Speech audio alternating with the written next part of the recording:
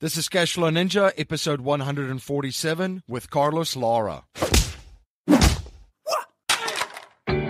Welcome to the Cashflow Ninja, the podcast empowering and inspiring people to discover how to generate their own income and manage, grow, and protect their own wealth in the new economy.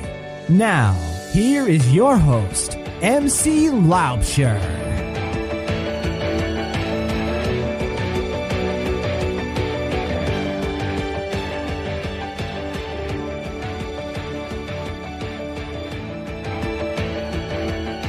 Hello everyone, MC Laubscher here, and welcome to another episode of the Cashflow Ninja. I have a great show for you today, and in today's show we're going to be looking at how privatized banking really works and integrating Austrian economics with the infinite banking concept. My guest today is Carlos Lara. I'd first met Carlos when I became involved with the Nelson Nash Institute and with the Infinite Banking Practitioners Program. Carlos is the CEO of United Services and Trust Corporation, a consulting firm specializing in business advisory services for privately held corporations. United Services and Trust Corporation was incorporated in 1976 and is headquartered in Nashville, Tennessee. The firm's primary services are capital formation, corporate trusts, debtor-creditor relations, and business crisis. Carlos's background in business rehabilitation, commercial banking, and credit restructuring makes him a regular speaker at business conferences. During the 1980s, he taught classes on credit management to credit executives seeking the ABCE accreditation, now the Certified Credit Executive for the National Association of Credit Management. Carlos has also held all the required licenses as a registered broker-dealer and member of the National Association of Securities Dealers with an extensive experience in the financial services industry. He is a free market advocate in the Austrian school tradition, frequently writing and speaking on the subject. And in 2013, he co-produced the ABCE Practitioners Program, an educational training course on the theory of the infinite banking concept, which is specifically designed for licensed financial professionals. Carlos co-hosts a fantastic podcast, The Lara-Murphy Show with Bob Murphy, and also produces the Lara-Murphy Report, which is published monthly.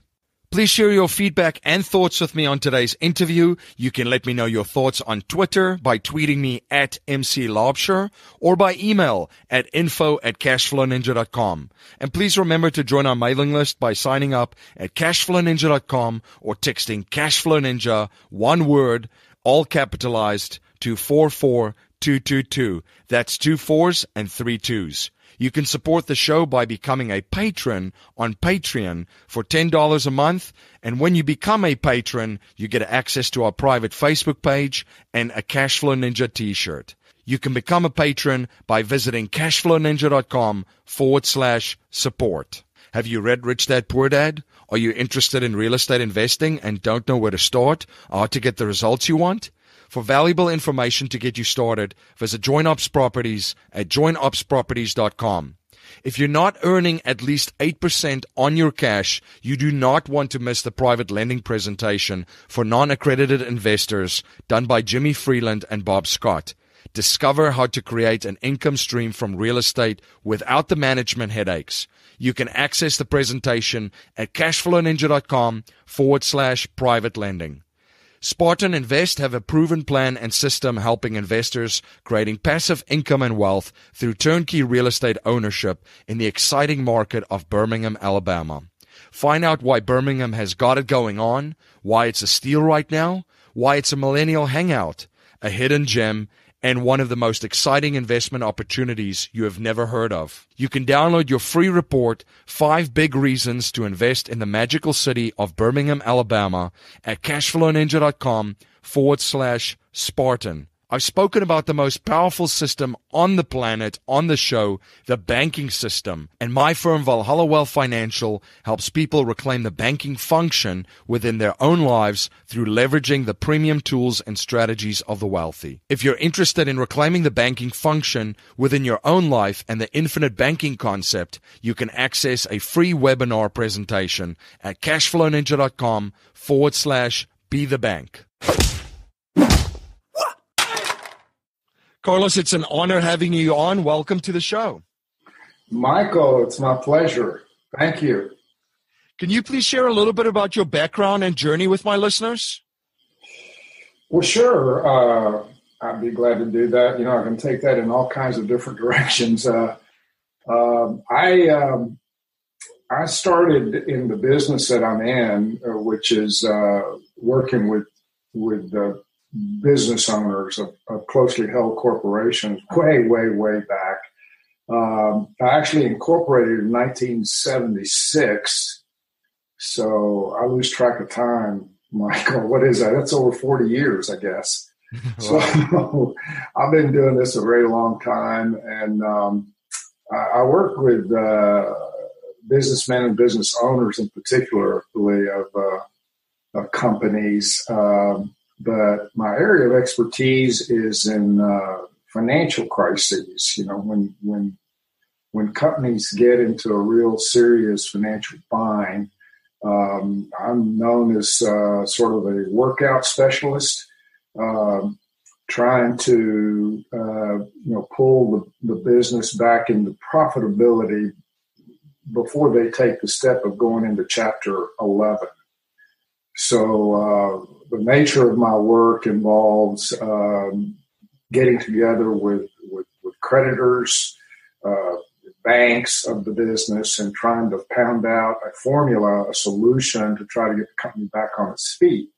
So that's been the primary work that I've done all these years. I get involved in other aspects of working with business owners, obviously, that have nothing to do with financial crises, but that's been the majority part of my work.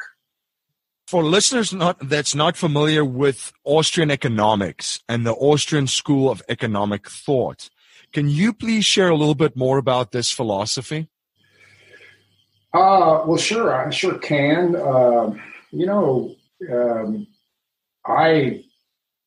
I actually was moved into looking into Austrian economics by accident.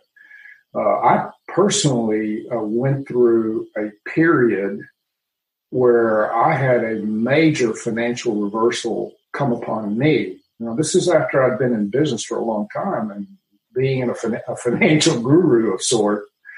But back during the Reagan's administration, we went through this period of a complete overhaul of the taxing system.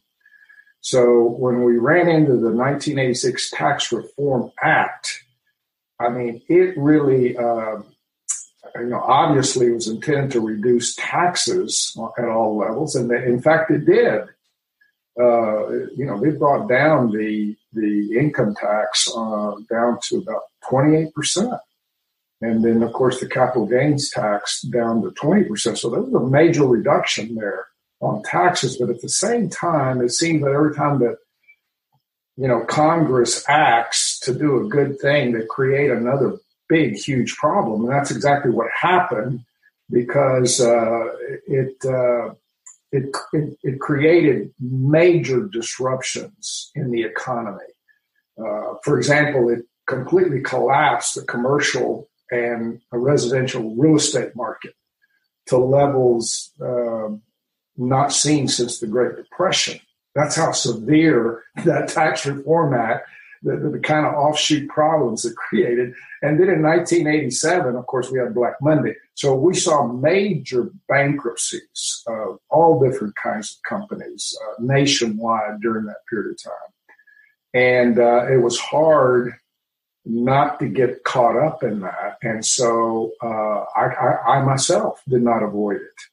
So it was at that time that I was asking myself, what the heck happened here?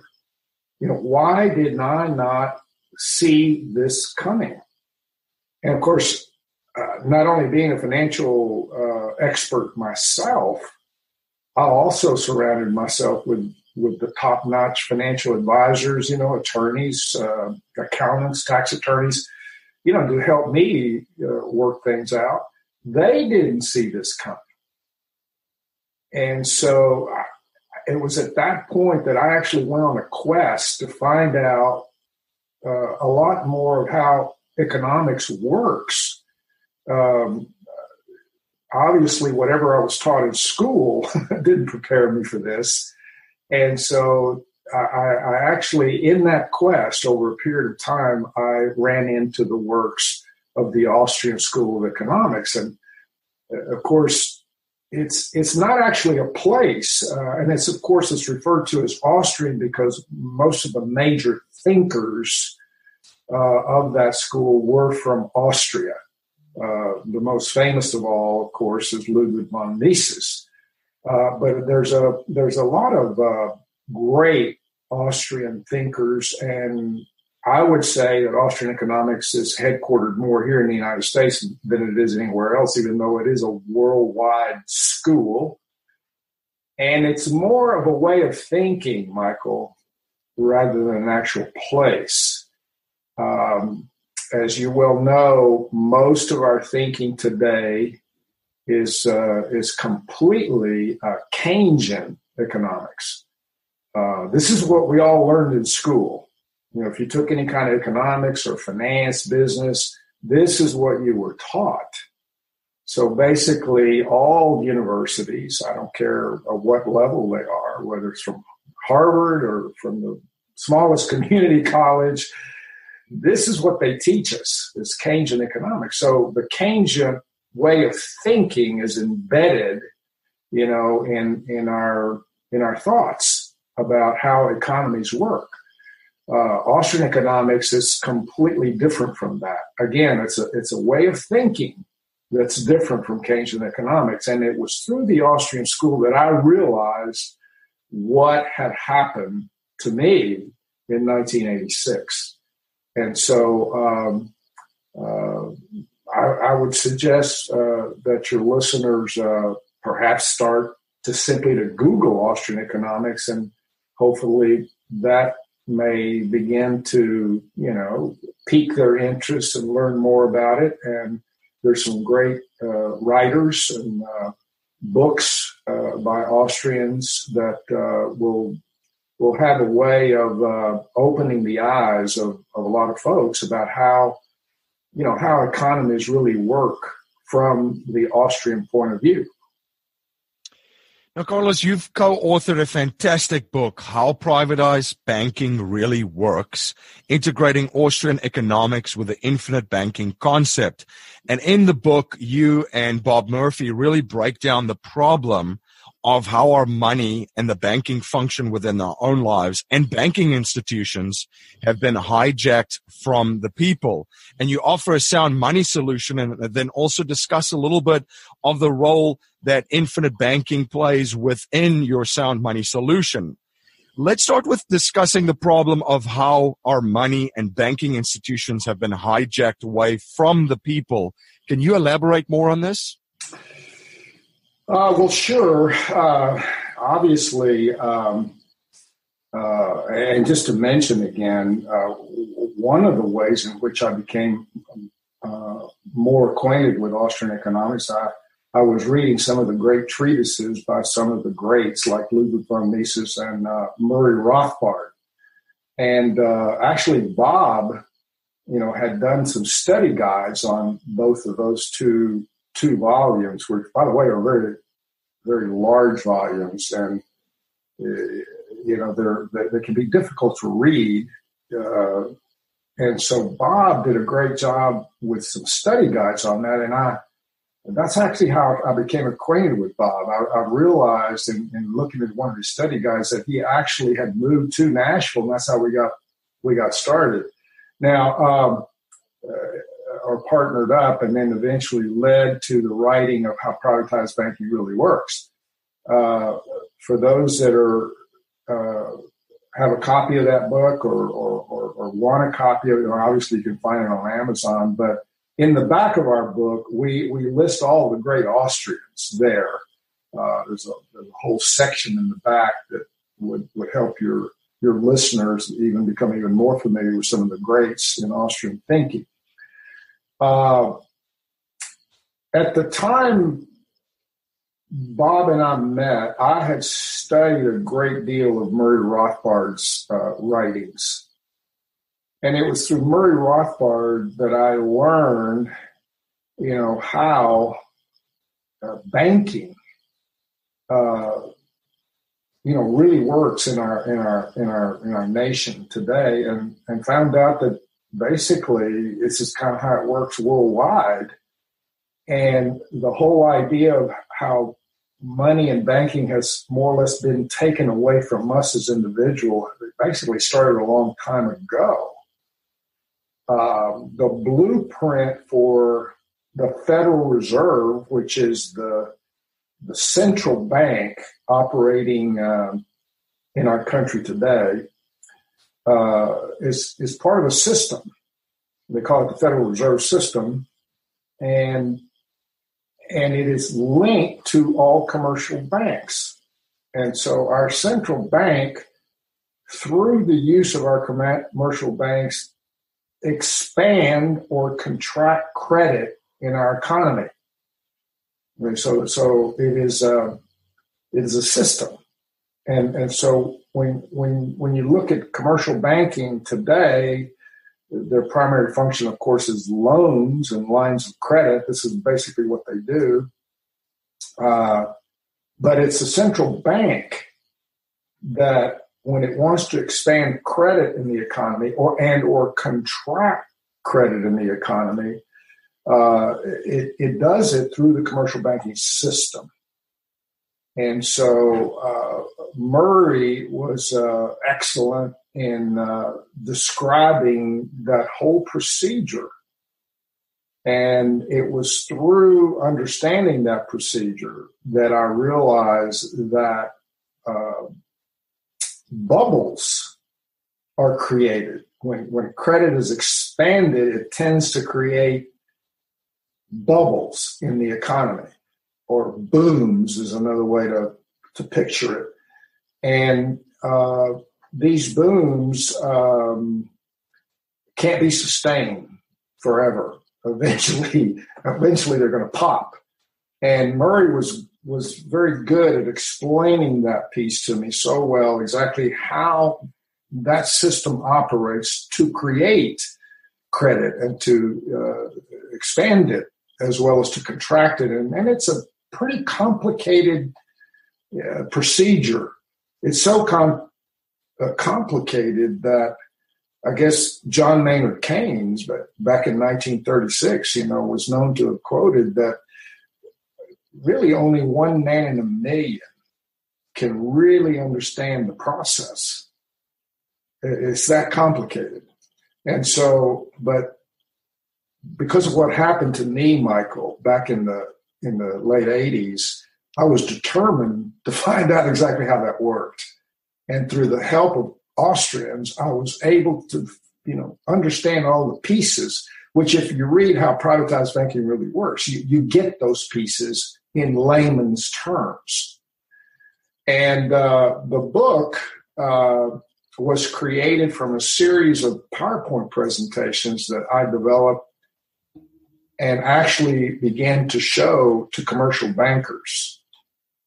And my very first presentation to a group of commercial bankers, I thought I would be thrown out of the room. Actually, I was very well received by these men. And I learned that many of them really didn't quite comprehend that that's actually what they did.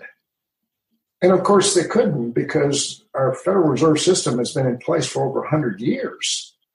So, your typical bank employee or even your higher ups in banking aren't really, they don't really understand that this is what they do and how they do it. It's doing business as usual for them. And so, believe it or not, they they actually put me on a speaking circuit. So I was going around the country there for a while at their invitation to show them this PowerPoint presentation. and it was, I'm very respectful of the men that did this for me. And I met a lot of great people in the banking industry. And like I said, it was very well received. But I also realized that the system has been in place for so long that, bank personnel really aren't aware that they're really doing anything bad. And of course, the blueprint for our Federal Reserve System came over from England. And the central bank in England had its beginnings way back in 1692. So this has been in place. Central banking has been a part of our Western civilization for a very long time, Michael. And so we, if you really look at this thing really hard, you realize that we don't really have control over banking nor over our money. And all of us, every single one of us, whether you're an individual or a business, a government institution, whatever, all of our money, all of our revenue goes into commercial banks. So in effect, it's kind of like the whole nation uses the commercial banking system as their cash flow system, principally and primarily, their main warehouse for their cash. But most people don't realize that or don't even think about that. It's that one pool of money that Nelson Nash talks about as well.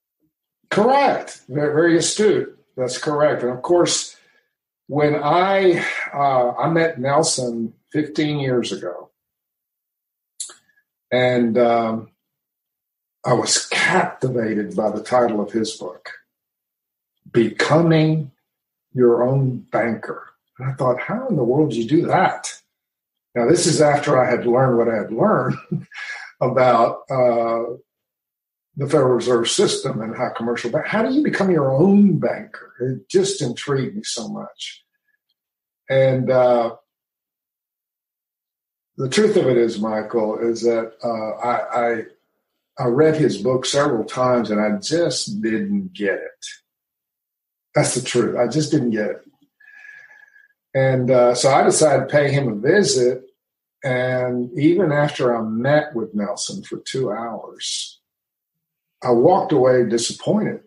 I could not make sense out of what in the world he was talking about. Because, is he talking about life insurance or is he talking about banking here? And I just couldn't put it together. And Nelson was so patient with me. And he recognized what was wrong with me. And of course, what was wrong with me is I was full of what he jokes about this. He said, Carlos, when I met you, you were full of Harvard MBA thinking. And I was. After all, I knew everything about finance and business. And, I was a broker-dealer at one time. So I knew about every financial product that's ever been created by the securities industry. So I was full of that. I was full of Keynesian thinking is what it was. And all caught up on rates of return and that kind of stuff. And Nelson was trying to say, it's not about that, Carlos. And again, I walked away disappointed. And it was actually, I'm embarrassed to say, Michael, it was years before I caught on. I'm guaranteeing you this. Once I realized what was going on, what Nelson was talking about, I knew exactly what to do. And this is what Bob and I spend most of our time now doing is educating the general public on this. And we try to be real patient with people because we ourselves had a tough time, getting this. And I still remember the day that Bob got it because I introduced Bob to becoming your own banker. And, Bob being a professional economist, you can imagine what he may have thought of that book. Right. Seriously. And Bob is probably one of our greatest young Austrians today. And, but I still remember the day that it hit Bob I mean, he literally almost fell out of his chair. I mean, it was that strong of an impact when I was trying to get across to Bob, do you not see that with infinite banking, we can all practice a form of privatized banking? And we don't have to change monetary policy. We don't have to storm on Washington and, do all that crazy stuff. I mean, we can just do it. Anybody can do it. And Bob, who had been going around the country educating audiences everywhere, and he still does it. As an Austrian, he explains the problem better than anybody. Austrians explain the problem very clearly. They can tell you what's wrong, exactly what's wrong with the economy. But the solution that the Austrians have at this time is a pretty slow process because it's based on education, focusing on the young, and hoping that enough of the young people, will begin to act in the world and create an impact on changing monetary policy. One of the greatest Austrians in our day, Ron Paul. I mean, he's a great Austrian. He tried to attack this thing from the top down. And as you can see, he failed. But he also taught a lot of people about Austrian economics, and he made people aware of the Federal Reserve in a way that no one previous to him had ever done, at the general public level. But he failed ultimately. Nelson Nash's approach, the fact that any individual and any business owner can do this, is a form of bottom-up change in the economy. And you're going to have to stop me, Michael, because I can go on and on with this. But our book basically is an integration of both Austrian economic thinking and Nelson Nash's infinite banking concept.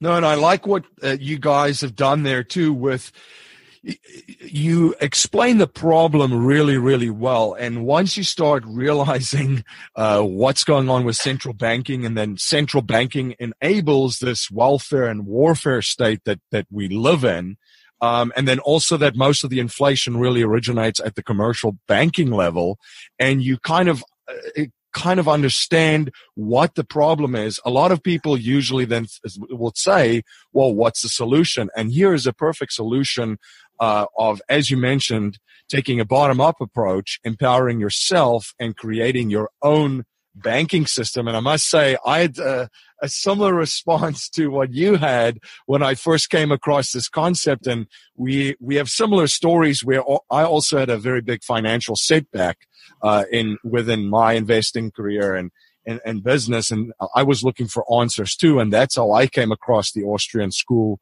of thought and eventually infinite banking.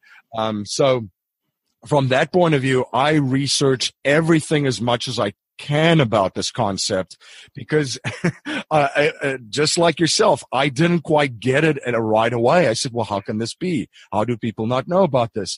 And you and Bob really did some research and actually visited and sat down with a lot of insurance companies. Talk about that experience and some of the unique things that that experience taught you and what you learned from it. Well, sure. I'd be glad to do that. Of course, Bob and I are very, we're very aware that educating the public, which is mainly our main focus. I mean, this is who we're trying to teach this to. As part of the board of the Nelson Nash Institute, along with Nelson, we're taking this message to the general public. And of course, having set up the authorized practitioner program was a must for us. It was absolute must. And you are, Michael, an authorized IBC practitioner. So we speak to the general public, and when the general public wants to do something like that, we send them to our authorized IBC practitioners, which are the graduates of the course that Bob and I, and Nelson and David Stearns created for financial professionals. So in that way, we can feel very confident that when we send the general public to you, that you're going to take care of these folks and help them understand with patience what it is that we're talking about here.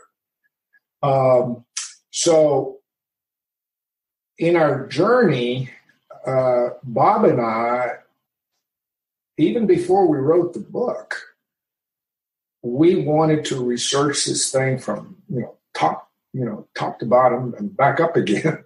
And so one of our first marching orders for ourselves is that we need to sit down with these life insurance companies and learn as much as we can from their investment officers, from their CEOs, to explain to us the insurance sector, the life insurance sector, because quite honestly, Bob didn't know anything about it, even though now he says that Mises talks about life insurance a lot in his books, and he had just completely overlooked that. Nelson, of course, has always advocated the use of a mutual or a mutual holding company to practice IBC with, simply because they're different from the stock companies in that in a mutual, the policyholders are owners of the mutual, and that's very important, and that's why a lot of people get confused when you hear a lot of IBC practitioners more or less talk in terms of putting all their money back into their own system. That's really what they're saying. It's we own these companies ourselves as policyholders. So yeah, we want them to do well because we get profits returned back to us. And so Bob and I needed to understand all that. And so we visited these 5 in particular of these mutual companies and met with their CEOs, met with their investment people, and tried to understand this unique financial product. And I say unique because the life insurance industry has many life insurance products. But the original ones were term, which most people are familiar with, and the other one was whole life. Those were the only 2. And the insurance industry is a very old industry. I mean, it goes back to the founding of this country. That's how old it is. And so it wasn't really until the 1970s that the life insurance industry started coming up with these other types of life insurance products other than whole life, and it was solely to compete with Wall Street, because in the 1970s is when the stock market really started to call out the little guy. And but prior to that time, most people saved their money in either government bonds or a savings account at a commercial bank where you paid a small interest. But the majority of people kept their money in whole life insurance. And that was the only other product to be had before 1960. And people at that time understood whole life. They were very comfortable with it. They knew how it worked. It had taken them safely through the Great Depression, when commercial banks, in Legion collapsed, as well as investment firms. But the insurance sector, because of the way it's structured, it held together, and so did these whole life policies. So the Americans of that day were very, very comfortable with whole life. It was like cash under the mattress for them. So, but we have a generation today, Michael, that doesn't even know what it is. And our public has been impregnated with very malicious talk about whole life. But they can't tell you why. They just say, well, I've always heard it's the worst place to put your money. That's all they can tell you. Right. It's because they don't really understand the product. This thing's over 2 centuries old. And that was the same problem with Bob and I. We didn't have any idea what it was. So we needed to find out what it was.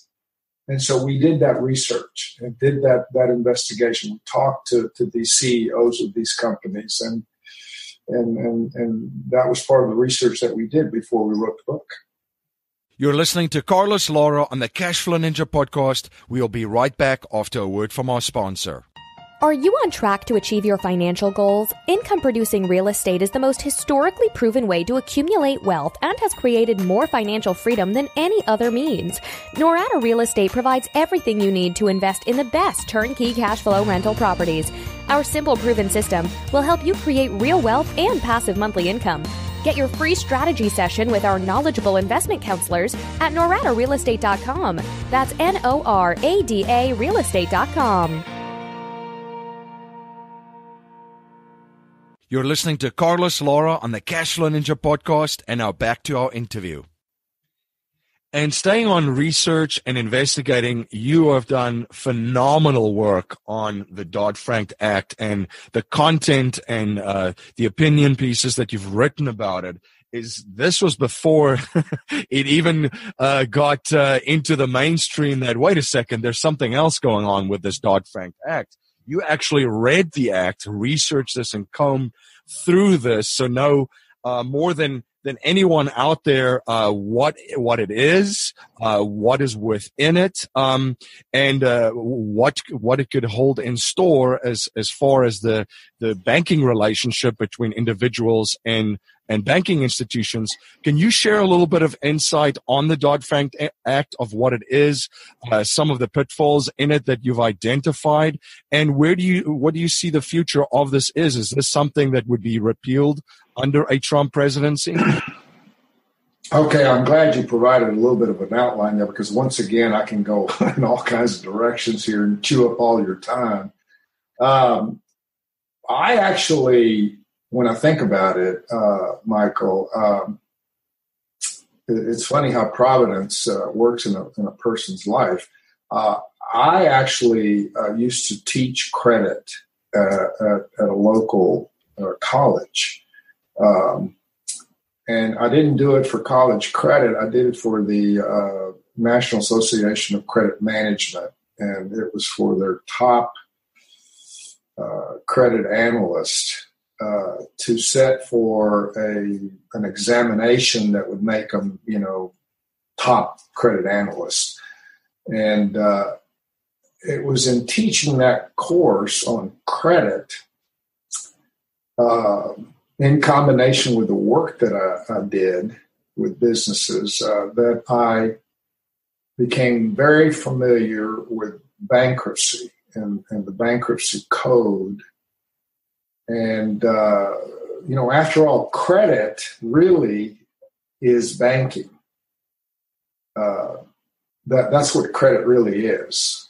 That's one of those terms that, is lost its true meaning somewhere along the line. But credit is banking.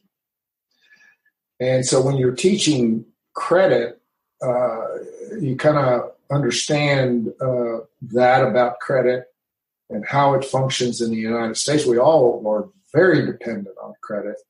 And of course, here's the central bank and commercial banks. This is what they expand and contract in the economy. So I became interested in an article written by a law professor at Columbia. And I'm having to think back how it was that I stumbled upon the Dodd-Frank Act. But he was writing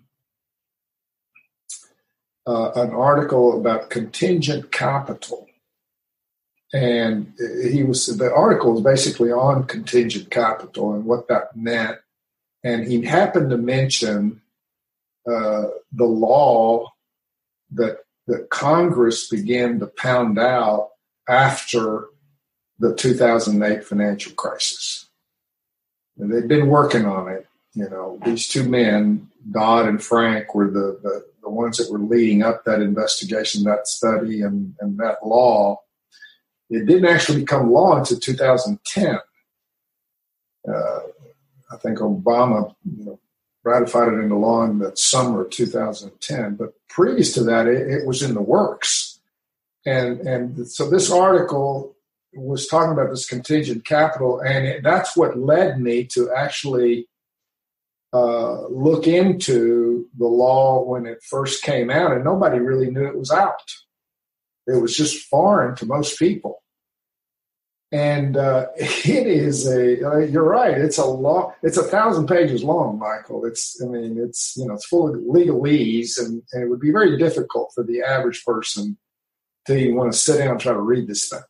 But when you get to certain sections of it, I was able to read it because it all had to do with bankruptcy and how bankruptcy works. And somehow this new law was going to circumvent all of that.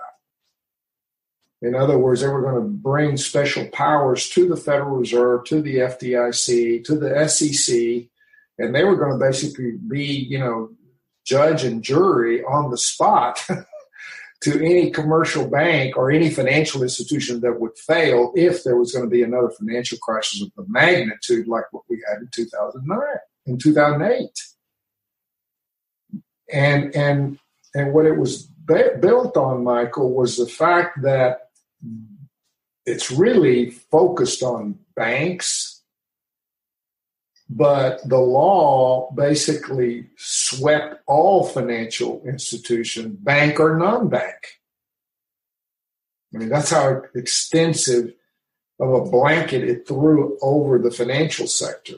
It didn't have to be a bank. And anybody that was in the financial industry was covered under Dodd-Frank. And that's been one of the biggest pushbacks, because it's really the commercial banking system that has the systemic risk problem. And what I mean by systemic risk is that when one falls, a bunch of them fall, like falling dominoes. And that is because when there is a crisis, an economic crisis, the people panic. And you know well what they do when they panic. They run to the bank to get the cash out. Right. And that immediately brings a bank to its knees. That's when it's discovered that they're insolvent because they don't have the cash. And that problem is created because of fractional reserve banking, which is, again, part of what I was bringing out to these commercial bankers when I was going on that speaking circuit. You guys practice fractional reserve banking. That means that people think you have their money in your vault there, and you don't. You're only required by law because our governments, mandate the Federal Reserve System. The Federal Reserve is not, there's nothing federal about it except that government mandates it. But part of the law says that banks only need to keep, 10% in their vaults in actual currency and coin. The rest they keep, on deposit with the Federal Reserve. And so when somebody runs on a bank, you have mass runs, it'll bring a bank down to its knees. And that creates a systemic risk problem because it carries on to other banks. And so that's what happened in 2008, Michael, because we had like 1,200 banks out of the whole Federal Reserve system of banks, which probably only has about 3,500 of them. That's a large part of their system, went underwater. And so we wound up bailing them out. First through the FDIC, covering depositors, but after that, it needed more money, you see. Well, what the Dodd-Frank Act is all about is we can't have another bailout if we have another major crisis again. And the reason for that is because the public won't stand for it. I think the little guy finally realized, late, of course, I don't know how else to put it, but that they got screwed. That's taxpayer money that went in to support these huge financial institutions because the thinking was that they were too big to fail. And so we have another major crash. Congress knew that the public, taxpayers were not going to stand for another bailout. So what the Dodd-Frank Act actually does is create a way to have what is commonly known as a bail-in. Now, the Dodd-Frank Act itself doesn't use that terminology, you see. Of course. That's what it is, okay? Right. And also the Dodd-Frank Act is camouflaged in the sense that the whole Dodd-Frank Act itself doesn't just talk about these bail-ins. It talks about other things that have more to do to reassure the general public to come back into the investment markets because everybody had fled them after the 2008 financial crisis. So it was kind of like a consumer protection law to create confidence back in the general public that it was okay to invest back in the stock market and whatnot. So it's a somewhat camouflaged law. And within that law, we find the structure for the bail-in, which we've never actually had that implemented here.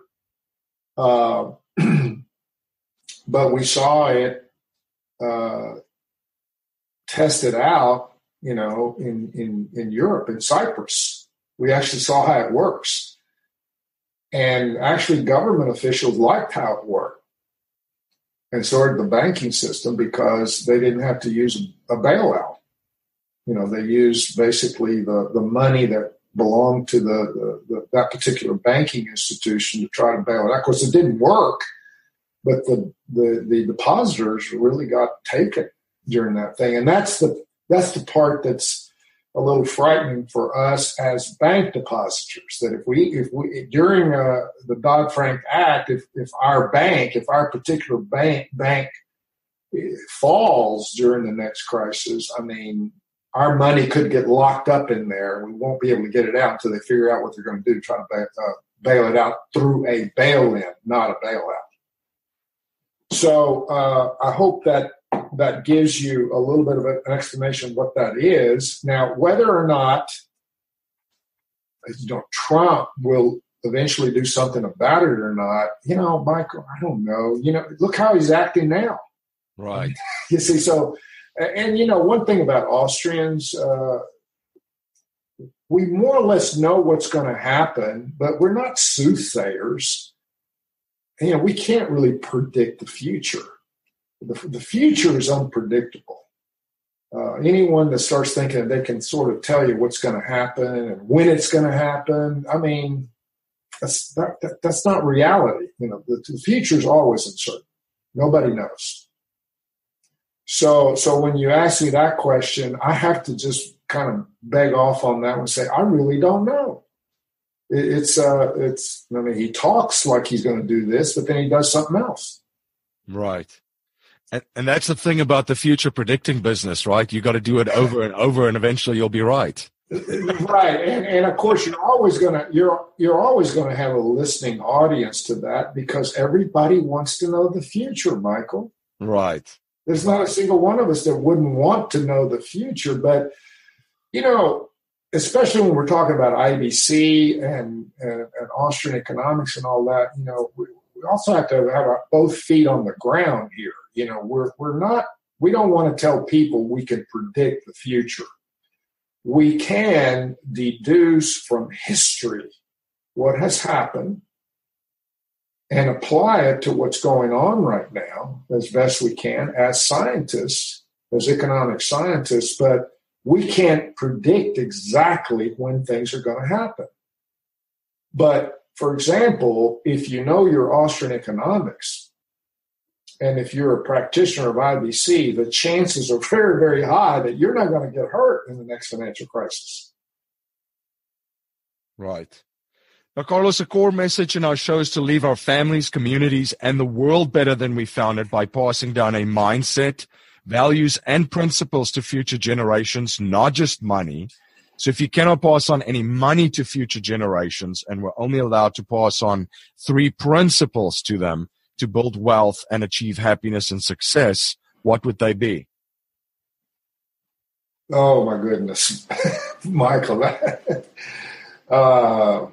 I'm humbled by that, actually, because, I just celebrated my 70th birthday. And I've concluded that I'm not sure it's wisdom that you get in old age. It's more about you reach a point where you can look back in time and you develop a much clearer perspective. You can see the things that you did that were really wrong, and you see things that you could have taken this step and done a lot better, in doing. And so, obviously, if I was wanting to say something to people today, because I've made all the errors that you can possibly make. Obviously, money and finance is one of the most, it's actually one of the most, stressful things that we have to deal with in life. And simply because of the way the system is rigged against us, it creates somewhat of a stranglehold for, average families and businesses. And so I think that savings, being able to save money is still very, very important. And the problem is knowing where to have that money saved. And so I would just say, look into IBC and recognize all of what you have there. And realize that this is really where you should be storing, your wealth. You should be using, the IBC concept, using dividend-paying whole life insurance as headquarters, for all your money, where it continues to just grow tax-free, and then deploy it from there if you want to make an investment somewhere. I'm all about investments, but first start from the proper base. So savings is very important. Always recognize that investments always have risk tied to them. But if you can be a good investor and a good and wise investor, you can make some good investments. But always start from your warehouse. Where is your warehouse? Where is your wealth stored? Make sure it's always earning money, and then invest from there. So that'd be 2 things right there. Now, obviously, because, and this is the wonderful thing about this, we're switching from the commercial banking system as our main cash flow system over to, the IBC concept. That's now become our cash flow system. And because it has, it is our cash flow system now, we get amazed that, oh my gosh, and it's life insurance on top of that. How wonderful. And this is what trips everybody up. We're basically using life insurance for this. Well, life insurance, as we all know, has tremendous tax benefits. And it's something that you can pass on, not only the education of IBC to your children and your grandchildren, but you can pass this wealth over to them, income tax free. And they can continue to carry that same legacy of the family, the education of the family, into the future. So those are the 3 things that I would recommend. Carlos, how can my listeners learn more about you, your fantastic podcast that you do with Bob, and stay informed of all of the projects that you're involved with? Okay, well, I would point everybody to Lara. That's my last name, Lara -Murphy.com. That's the name of our main website. Obviously, there you can go into the Lara-Murphy Show, which is a series of podcasts, talking about financial markets. We also talked about Austrian economics, and of course, we specifically talk about IBC, the infinite banking concept of Nelson Nash's ideas. We also put out a financial publication known as the Lara-Murphy Report.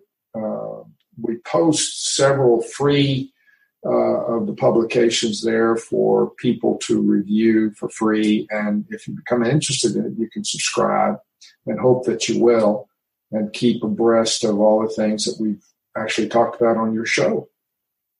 Fantastic. Well, thank you so much for coming on the show and sharing your journey and your knowledge and providing so much value for my listeners. It's been a blast having you on. Well, thank you, Michael. As I said, my pleasure to do it. This is MC Laubscher, the host of the Cashflow Ninja podcast. As you may know, I'm also the president and chief wealth strategist of Valhalla Wealth Financial. We help individuals, families, small businesses, entrepreneurs, and professionals build their wealth outside of Wall Street and help investors maximize the use of every dollar in their personal economy and boost their investment gains. We do this by combining the capital and investments with the financial vehicle of the wealthy according to the infinite banking concept. If you're interested to learn more about privatized banking and the infinite banking concept, you can access an exclusive webinar at cashflowninja.com/be-the-bank. Thank you for joining my guest, Carlos Lara, and myself on the Cashflow Ninja today. If you like what you hear and appreciate what we're trying to build here at the Cashflow Ninja, please subscribe, rate, and review our show on iTunes and share our show with family, friends, and your network. I'm always trying to learn and improve in every area of my life, so if there's any way that I can provide more value to you and serve you better, please reach out to me at info@cashflowninja.com. If you're not a subscriber to the Cashflow Ninja Gashku newsletter, you can sign up for our newsletter at cashflowninja.com or text Cashflow Ninja to 44222. That's 2 4s and 3 2s. You can also support the show by becoming a patron on Patreon for $10 a month. When you become a patron for 12 months, you get access to our private Facebook page and a Cashflow Ninja t-shirt. Jimmy Freeland and Bob Scott have been in your shoes and have used real estate investing to become financially free. They've designed a system to take any beginner to an experienced deal-making investor in the least amount of time. They offer opportunities from basic education, coaching, bridge loan investing to turnkey investments in the cash-flowing market of St. Louis, Missouri. For more information, please visit joinupsproperties.com or call Jimmy and Bob at 314-799-2247. If you're not earning at least 8% on your cash, you do not want to miss the private lending presentation for non-accredited investors done by Jimmy Freeland and Bob Scott. Discover how to create an income stream from real estate without the management headaches. You can access the presentation at cashflowninja.com/private lending. Creating passive income for you and your family is easier than you think. All you need are 3 things: the right plan, the right product, and the right turnkey provider. As an investor, you want a safe, profitable, and convenient way to invest your capital without being at the mercy of stock market fluctuation. Investing in real estate in a turnkey way that provides monthly passive income with very low risk is exactly what Spartan Invest provides for their clients. Their mission is to make investing in real estate easy for the busy professional. Spartan Invest help investors create passive income and wealth through turnkey ownership in Birmingham, Alabama. You can download your free report, 5 Big Reasons to Invest in the Magical City of Birmingham, Alabama at cashflowninja.com/Spartan. The wealthiest families on the planet know how to capture their wealth and then leveraging their wealth through their own banking system. If you're interested in privatized banking and the infinite banking concept and learning the premier strategies of the wealthiest individuals and families on the planet, you can access your free webinar at cashflowninja.com/be-the-bank. That's our show for today, everyone. Until next time, live a life of passion and purpose on your terms. You have been listening to the Cashflow Ninja with your host, MC Laubscher, the podcast empowering and inspiring people to discover how to generate their own income and manage, grow, and protect their own wealth in the new economy. Today's show notes and resources are available on our website, cashflowninja.com. This presentation is for educational and informational purposes only. The information being presented and considered does not consider your particular financial objectives or situation, and it does not make personalized recommendations. This material is not intended to replace the advice of a qualified tax and legal advisor or other qualified professionals, and you should not use the information in place of a customized consultation with a licensed professional regarding your specific personal financial objective, situation, and needs. We believe the information provided is reliable, but we do not guarantee its accuracy, timeliness, or completeness.